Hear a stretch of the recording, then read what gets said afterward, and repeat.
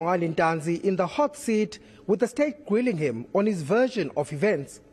But in yet another new version, Ntanzi now claims the lead investigating officer, Bongani Kininda, threatened him into admitting to the crime. You said he threatened you. How did he do that? When you're pointing at me with a finger towards my eyes, by that he's being threatened. Was that fact that he pointed you with a finger on your face put to Brigadier Kininda? I believe he was speaking to Mr. Mngomezulu, as I knew that I would also come and testify. But Mr. Mngomezulu was speaking on your behalf. Yes, my lord, and I am still stating that Mr. Mngomezulu is the one that knows how to address the court.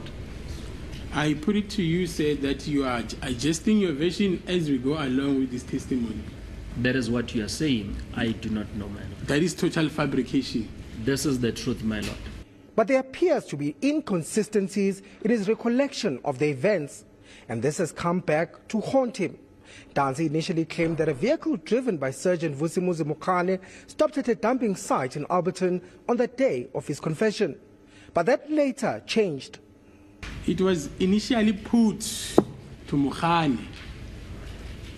That which you are telling the court, it happened on the date where the confession was made to Colonel Rapadu in the morning of the 19th of June 2020. My lord, I was assaulted on the 18th at night. And that was before the AVL report. My lord, I would not be able to testify on behalf of Mr. Mngomezulu or speak on his behalf. So the version that was presented before the AVL report, you are now distancing yourself from it.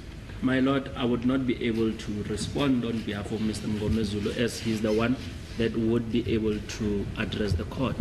And he again claimed that he was assaulted at a dumping site in Orlando prior to his confession. According to the AVL report, that vehicle never went anywhere near Orlando. My lord, I would not be able to respond on what is written on the AVL report, as I do not know about vehicles, neither do I have a motor vehicle, and I do not know where that motor vehicle had went to. Cross-examination continues on Tuesday. Manqoba Mchunu, Pretoria.